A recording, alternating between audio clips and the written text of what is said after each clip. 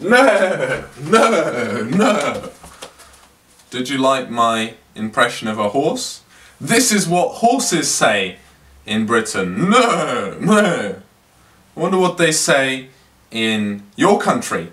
Write it down below. Today we're going to learn about horse vocabulary.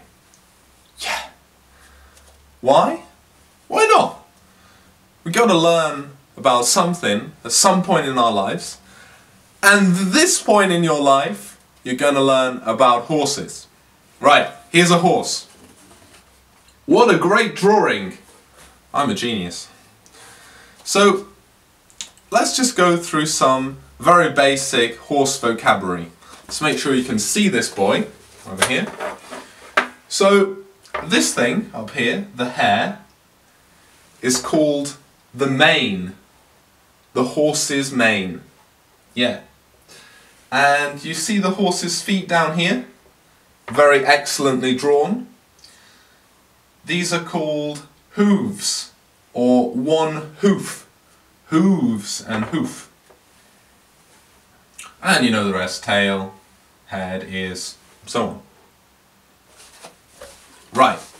And now, don't worry, there's more to learn. The 4 ways that a horse can travel.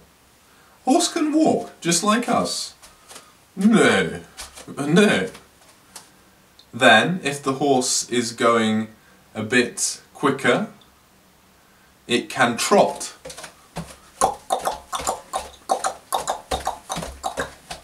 If it's going really a lot quicker, it can canter. And if it's going really, really quickly, it gallops.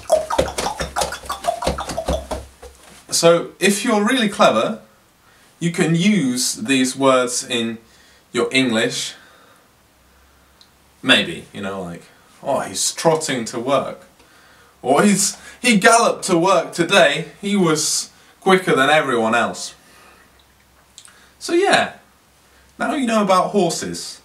I don't know when you talk about horses in your day-to-day life, but you never know when it's going to happen. And, you know, I think as people, we love animals. Well, I love animals. So now you love animals. Know what I'm saying? No? Okay. Right. This has been Charles Wood English Teacher, your language tutor online. And I'm going to ride off now into the sunset. Good day, fine ladies and gentlemen.